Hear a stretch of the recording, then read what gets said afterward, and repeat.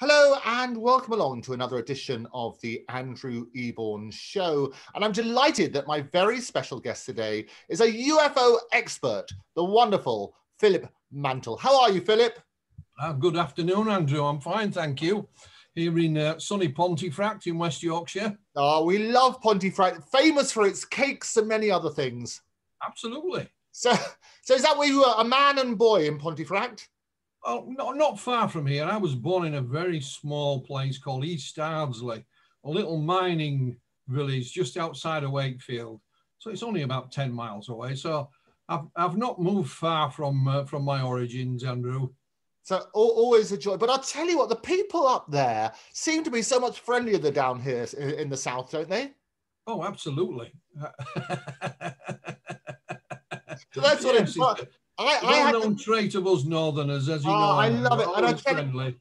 I'll tell you what, when I was a baby lawyer and I studied law, I decided I wanted to go as far away from the south as possible because I assumed that I'd be spending a lot of my time in London, which actually happened to be true. So I went to study up in Durham, and I love my time in Durham.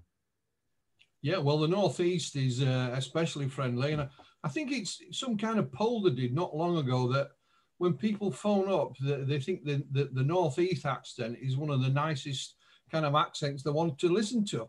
Of course, it's not that long ago that if you couldn't get a broadcast position if you didn't speak BBC English, which of course I don't think anybody speaks apart from the Queen, you know. Well, the Queen and Andrew Eborn, I think that's what they say.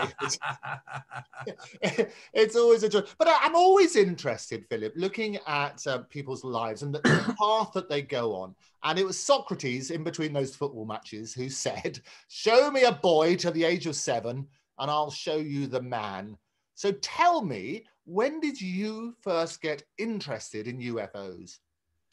I was a teenager when I got interested in UFOs, but I'd been interested in what I'll loosely call the paranormal as far back as I can remember. And, you know, my father died when I was 2, so my mum remarried a few years later.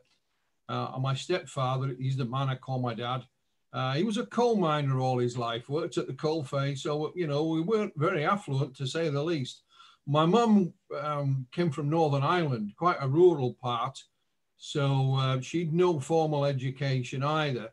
But the one thing my mum always had around the house was books. You know, till the day she died, she was an avid reader of, you know, she liked the romantic fiction, but, you know, so we were always surrounded by books. And my mum told me the story that when she was young, living on the small holding, I won't call it a farm, there wasn't a great deal to do because of the location. She used to play by herself down by the stream, and she said she met a fairy, you know, little fairy with the pretty wings. It was a lady fairy with the clothes, and she conversed with it. And, you know, down the years, I would ask her if this was real. And she said, well, it was real to me, son. You know, and she told my children, her grandchildren's that. So maybe that's where it started, Andrew. I don't know. But I remember when I was about 13 or 14, my best friend's grandmother lived opposite.